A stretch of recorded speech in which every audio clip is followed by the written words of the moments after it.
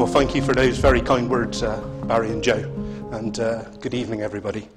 It's so good to see so many people here tonight from a wide variety of backgrounds, from first-year law students, first-year business students, to former judges of the Supreme Court, from legal academics and legal practitioners, to people with very little experience of the law, to people with extensive experience of the law.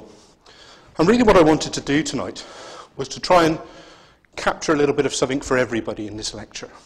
I wanted to look at 4 cases which have caught my attention over recent years, and to delve into those cases a little bit and to say a word or two about those cases. So the 4 cases are on the overhead projector.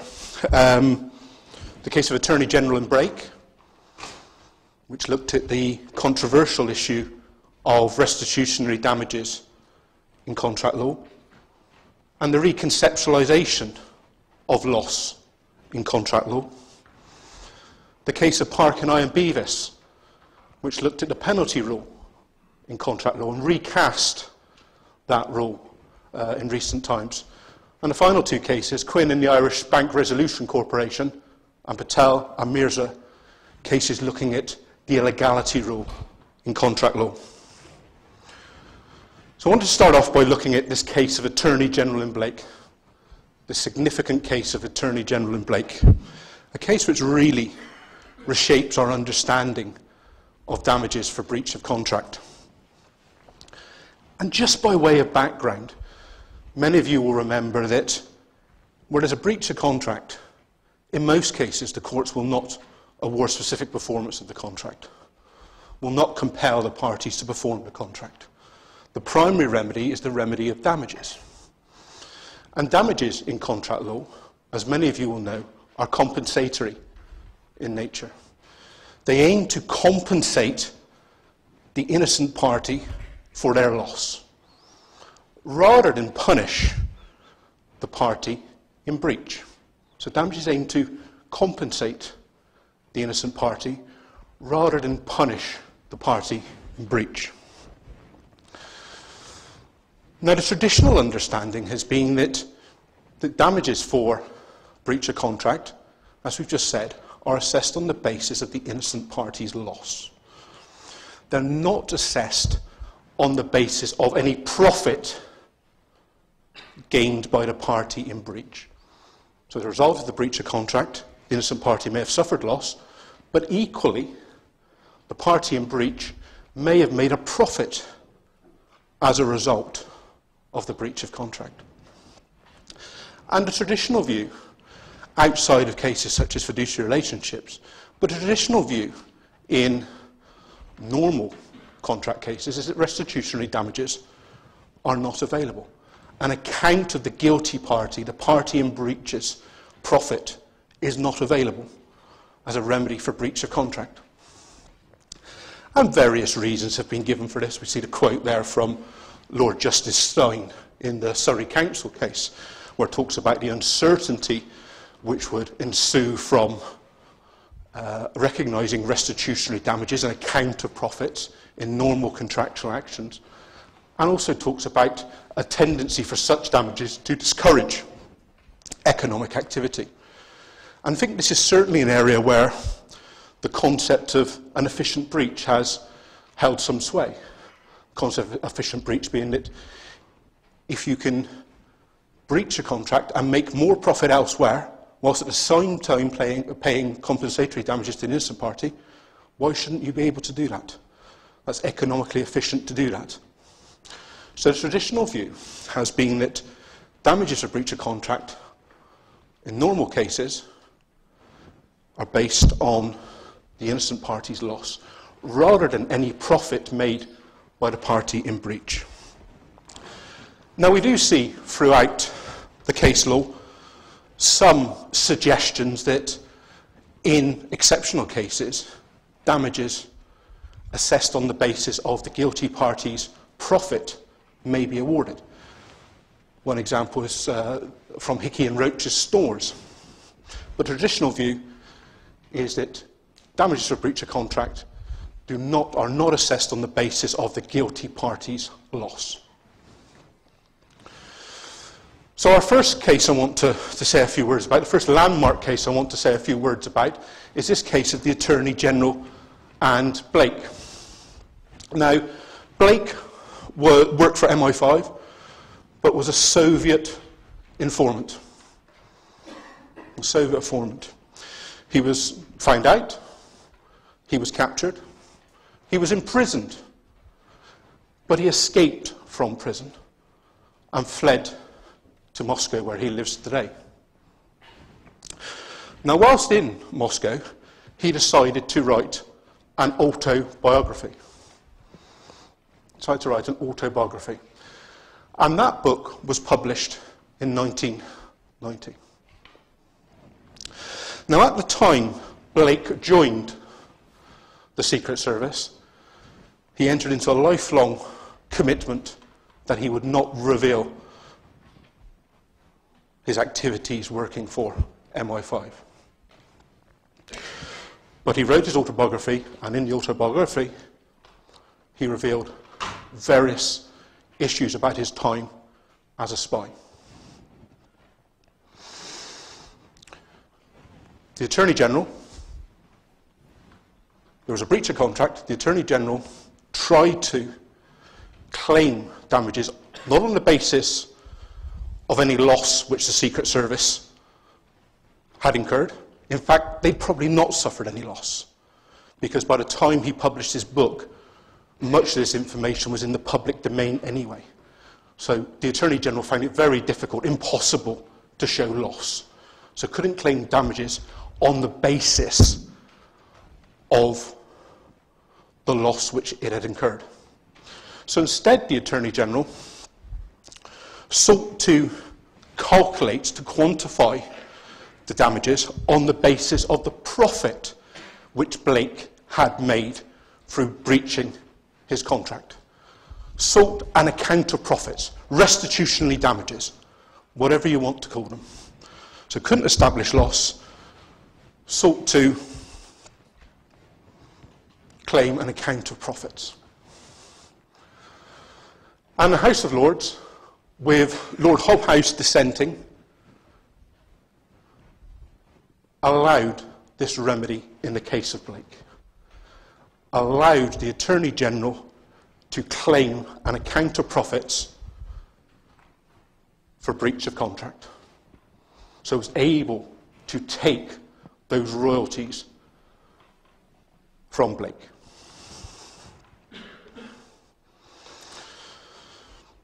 Now, as we've said, that was a novel case. It went against the traditional position. The damages for breach of contract are compensatory in nature. They aim to compensate the innocent party for their loss.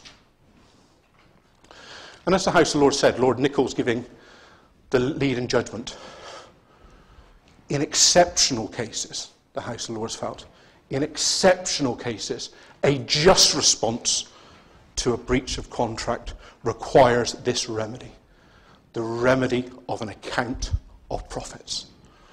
So in the exceptional circumstances of Blake, the Attorney General was able to claim an account of profits, to claim those royalties.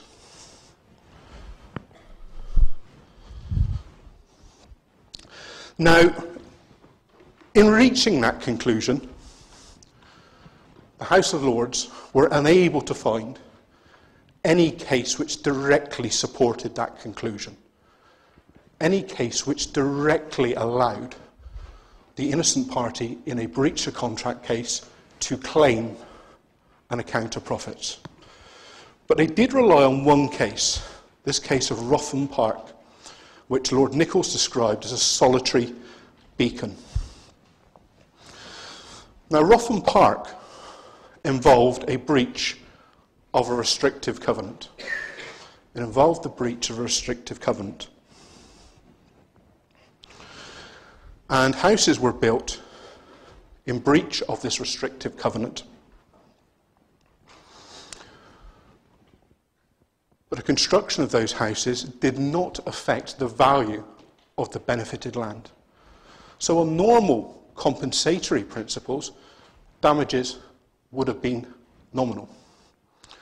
Ruffin Park sought an order to demolish these homes which were built in breach of the restrictive covenant. And Mr. Justice Brightman refused that order of demolition, thought that that would be too wasteful.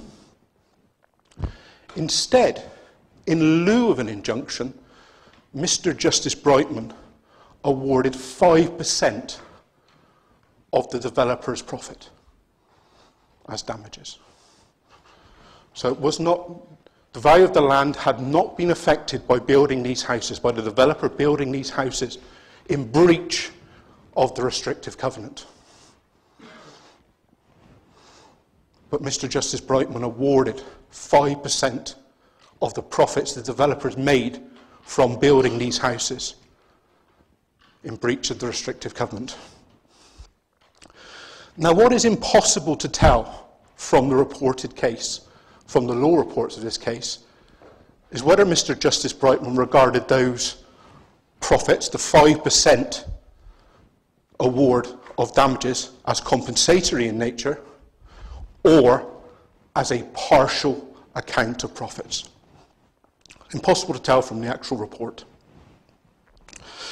But a House of Lords held in Attorney General in Blake that Ruffin Park was some authority for an award of restitutionary damages, for an account of profits, for a full account of profits, despite the fact that the most which Ruffin Park is authority for is a partial award of profits. Now, the key question was, going forward, was, well, the facts of Blake were unusual. When would an account of profits be awarded for breach of contract? For a normal breach of contract, outside of a fiduciary relationship, when could, going forward, the innocent party to a breach of contract claim an account of profits? And House Lords were not too helpful here.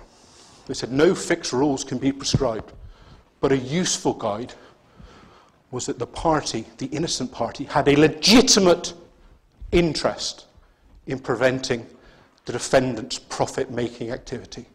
A legitimate interest in preventing the defendant's profit-making activity. Now, just to say a few words about Blake before we look at some of the cases which followed Blake. I think the first thing we can say about Blake is that there is an element of punishment there. There is an element of punishment in the Blake damages. It was very clear that they wanted to get Blake. So there was an element of punishment in or on the facts of Blake. The court also stressed the deterrent element of such an award, that those damages would deter people from breaching a contract, and particularly a contract in this area where there were issues of national security at play. I'm not so sure that there is a real deterrent element in it, because it just returns to the pre-contractual position. The party in breach is in no worse position than before the contract. So perhaps the deterrent element is overestimated. But there was certainly a deterrent element to this award. The key question is, well, when does a plaintiff or a claimant not have a legitimate interest in preventing the defendant's profit-making activity? In one sense, a party to a contract always has an interest in the performance of the contract.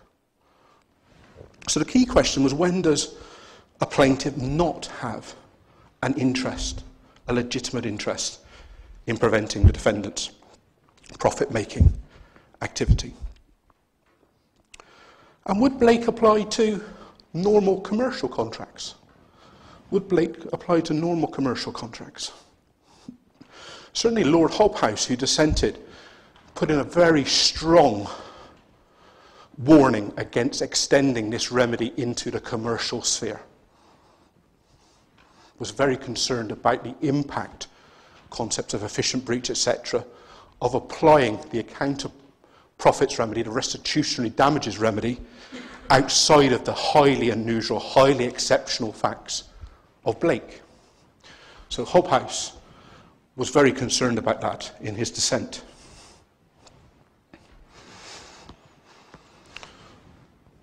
But the first case to apply Blake was a commercial case. The first case to consider Blake and to apply Blake was a commercial case. Esso Petroleum and Noyad. Now, Esso Petroleum and Noyad involved Esso's price watch scheme, where people who ran garages had to report the price of petrol being sold in the locality to Esso, and Esso would adjust the prices accordingly. They would say, you sell it on the forecourt for lower than your competitors, and we will sell it to you for lower. So the margin remained the same. Unfortunately, in Esso Petroleum, Noyad did not pass on those savings to his customers. So there was a clear breach of contract. The problem was that Esso really couldn't show with any certainty loss. Esso could show there was a breach of contract, that Noyad wasn't passing on these savings, but couldn't show loss. Couldn't show that people were not buying petrol in that station as a result of this breach. Certainly back then, people were in the habit, I think, of buying petrol at the same petrol station. You went to your local petrol station, that's the one you went to, within those margins. But the Vice-Chancellor Morit considered Blake and felt that this was an exceptional case, and therefore an account of profits remedy was available to Esso.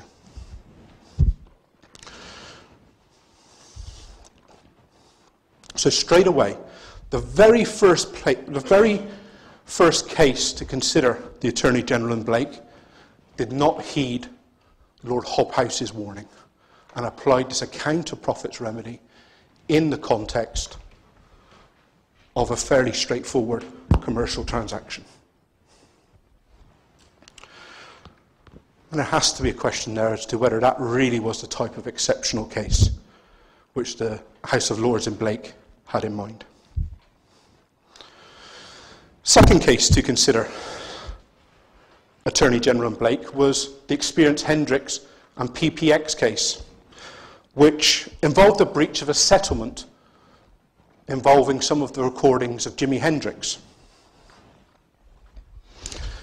And again, the problem was that the innocent party could not establish loss. Could not establish loss in the normal way as a result of these unauthorized use of the recordings of Jimi Hendrix.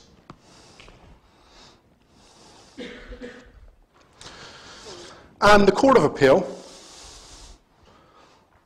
declined to award Blake-type damages, declined to award an account of profits. But what they did award was what is called hypothetical release damages. So they declined to award a full account of profits. This wasn't exceptional in the Blake sense of the word. They didn't really deal with Noyad very convincingly. But they declined to award a full account of profits, but awarded hypothetical release damages instead. The amount which the innocent party could have demanded for a relaxation of the settlement agreement. If, instead of breaching the agreement, the party ultimately in breach would have sat down and said, look, I do want to use these recordings. How much will it cost me to relax the settlement agreement? And that was the loss, the hypothetical release damages. If there hadn't have been a breach, if the party would have sat down and said, look, I do want to use these recordings, what will it cost me to relax the settlement agreement? And that was calculated as a percentage of the profits. As a percentage of the profits.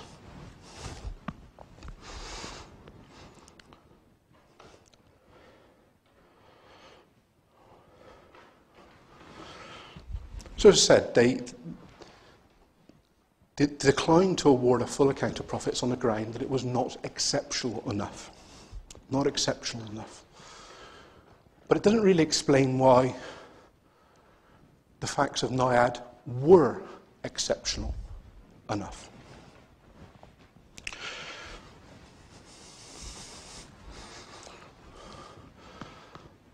The final case I want to mention in terms of the Blake case and tracing the history of the Blake case is WWF against WWF. And this was a case involving a settlement agreement between WWF and WWF. It's a good picture. I find that on, it's not mine. And what's really interesting about the Court of Appeal decision in this case is that they felt it wasn't sufficiently exceptional to award a full account of profits. But what's very interesting about WWF is that the Court of Appeal regarded both the hypothetical release damages and the full account of profits as both compensatory in nature. So it regarded an account of profits in this context as compensatory in nature. It's hard to see how a full account of profits are compensatory in nature. But that's what Lord Justice Chadwick, that's the view Lord Justice Chadwick took. So what we see, there's some more recent cases, we'll just skip on. What we see in the Attorney General and Blake are, I think, two things. And they fit into wider themes in contract law. I think the first thing we see in Attorney General and Blake, and we're still mapping this out, as to just how far this remedy of account of profit stretches. But I think we see two things. The first thing we see is the rise of the performance interest in contract law. The interest in performance. Now, we may have an interest in performance where specific performance is available. But cases such as Ruxley, the cost of cure, Panatown on third-party loss, very much looking at the performance interest in contract law. So a rise of the performance interest as an interest which is being protected, and being protected in the Attorney General and Blake in the context of a Secret Services agreement. I think what we also see, and we could trace this into other cases in contract law in relation to contractual damages, is a much more flexible approach to assessing loss, to conceptualising loss, to thinking about loss. And we see that particularly in relation to those hypothetical release damages. It's a slightly different way of thinking about loss in the context of general contract law. Perhaps borrowing some ideas from intellectual property law. It's a different way of thinking about loss in contract law. So the rise of performance interest, more flexible ways of thinking or viewing loss. Okay, so that was the first case, Attorney General and Blake. Second case I want to briefly mention is McDacey against Cavendish, Park and I against Beavish, the same case, which looked at the penalty rule in contract law.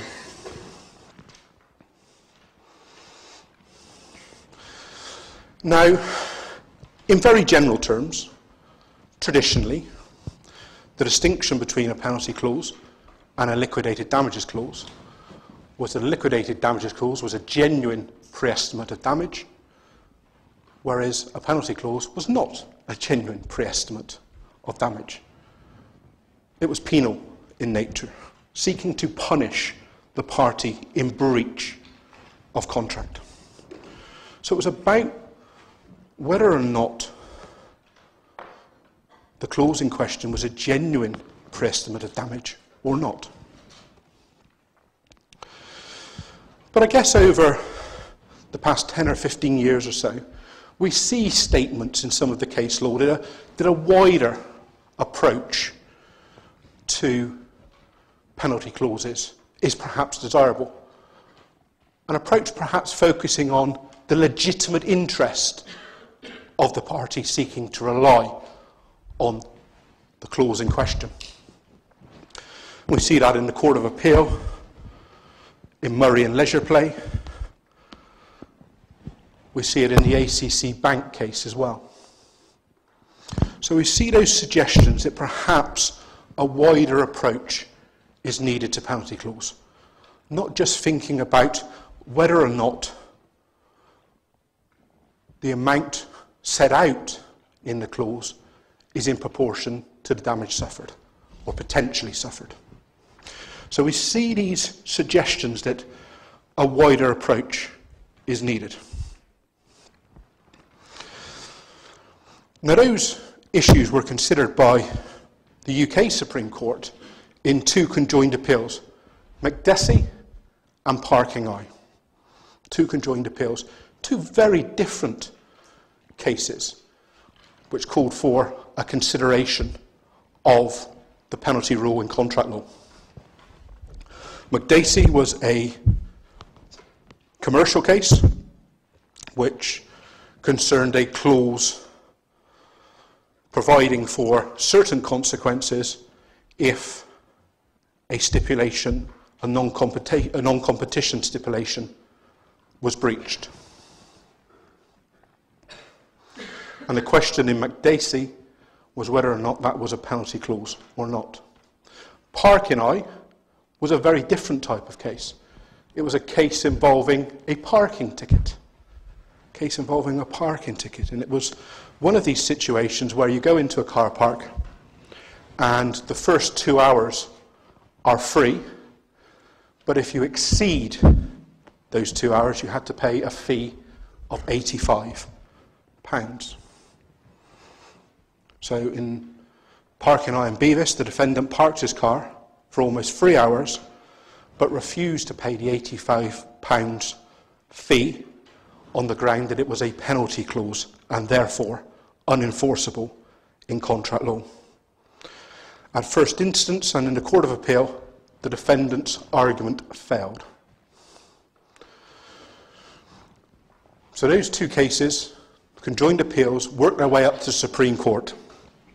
And the Supreme Court say that the law on penalty clauses needs to be recast, needs to be modernised. And what they said was that a penalty clause is a secondary obligation which bears no proportion to the legitimate interest which the innocent party has in the performance of the contract. No proportion to the legitimate interest which the innocent party has in the enforcement of the contract. So again, it's this concept of legitimate interest coming into the language of remedies for breach of contract. Now, applying that reformulated, remoulded test, the Supreme Court held that in McDessie, the relevant clauses were not penal. The buyer had a legitimate interest in compliance with the non-competition stipulations, and moreover, they were experienced commercial parties, and the court was reluctant to intervene. In the Parking Eye case, the Supreme Court also held that the fee was not penal in nature. Okay, they said, it didn't represent the loss which the parking company suffered as a result of this breach. It didn't represent the loss, but nevertheless, the company had a legitimate interest in the efficient functioning of the car park, and the price was comparable to prices in the locality. So again, it's a focus on legitimate interests, not on whether the loss suffered is out of proportion to the amount payable, but it's about legitimate interest. did the party have a legitimate interest in the performance of the contract? Now, I think that McDacey and Parkinoi raises as many questions as it answers. It raises the question about the precise relationship between the penalty rules and relief against forfeiture. It underlines the difficulty of distinguishing between primary and secondary obligations. Their lordships didn't agree on what was a primary obligation in the contract and what was a secondary obligation in the contract. Again, we see the emphasis on the performance interest and this vague notion of legitimate interest. Did the party seeking to rely on the clause have a legitimate interest in the performance of the contract? In a sense, all parties have a legitimate interest in the performance of a contract. So it doesn't really help us.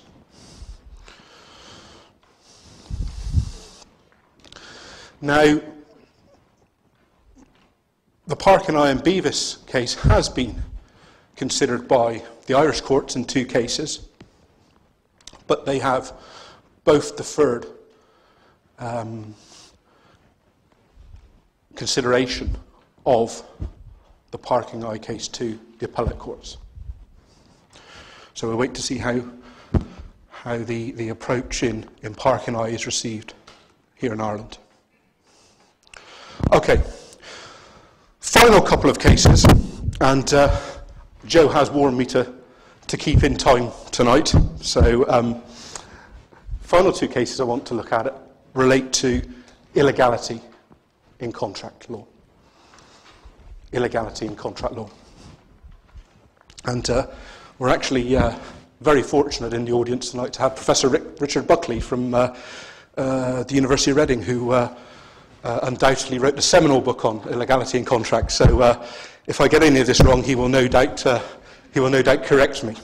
So I want to talk a little bit about some cases, one from the Irish Supreme Court and one from the UK Supreme Court, on illegality in contract law. And here we're dealing with agreements which are either wholly or partly unenforceable due to the contravention of a legal rule or principle of public policy. Now, traditionally, the courts were also reluctant to order restitution of benefits conferred under such contracts. So those contracts which infringed a legal rule or principle of public policy were unenforceable, and the courts were traditionally reluctant to order restitution of any benefits conferred under such contracts. And there were various reasons why it was said that the courts would not enforce illegal contracts and would not order restitution of any benefits conferred under a wholly or partially unenforceable contract. One of those, and perhaps one of the main ones which is emphasised in the case law, is maintaining the integrity of the legal system. However, the strict no enforcement and no restitution rule is not unproblematic. Firstly, the strict unenforceability rule, the rule against restitution, or a prima facie rule against restitution, really fails to take into account the way in which regulation has developed in more recent times, the amount of regulation there is, the different types of regulation. So it really fails to recognise the different types of regulation with very different policy aims. It also may conflict with competing policy aims. The policy aim perhaps of the prevention of unjust enrichment. So sometimes that policy of not enforcing illegal contracts runs into direct conflict with other policy aims, such as the prevention of unjust enrichment. And sometimes not ordering restitution of benefits conferred under a legal contract can itself question the integrity of the system. So traditionally, if a bribe was given, that bribe was not recoverable. But as Lord Tolson said in the Patel case, that may actually undermine the integrity of the legal system. And there were also cases where either the contract was partly enforceable or restitution was available, such as the St. John shipping case. And it was very difficult to predict, to identify when that would be the case. So back in 1999, the UK Law Commission recognised or proposed reform of the illegality role in contract law. Felt that the present technical and complex rules governing the effect of legality in contract should be replaced by a discretion. So back in 1999, the Law Commission felt that it was time to change the rules on illegality. The strict no enforcement rule was problematic.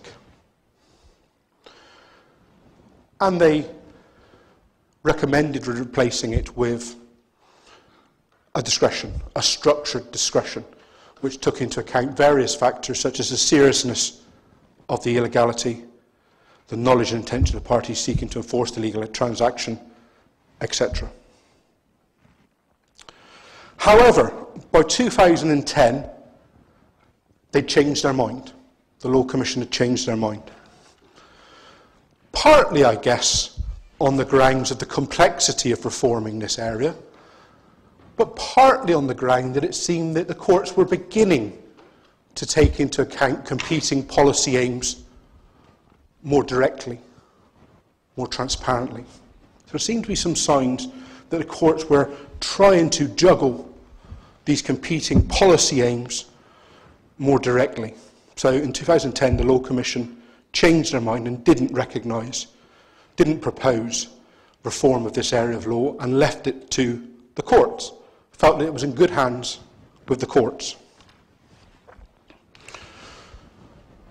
Well, over the past couple of years, there's been 4 illegality cases have gone to the UK Supreme Court. And what we saw in those 4 cases was a real conflict between members of the Supreme Court. Those wanting a very strict, rule-based approach to illegality, and those wanting a broader approach, a broader policy-based discretionary approach to illegality in contract law. So the Law Commission leaves it to the courts, but it becomes very clear in 4 UK Supreme Court cases there's a real difference of opinion as to the way forward. Strict rule-based approach or a much more flexible policy-based approach to illegality in contract law. About a year before Patel, in Ireland, 2015 case of Quinn and Irish Bank Resolution Corporation Limited, the Irish Supreme Court also was grappling with the illegality rule in contract law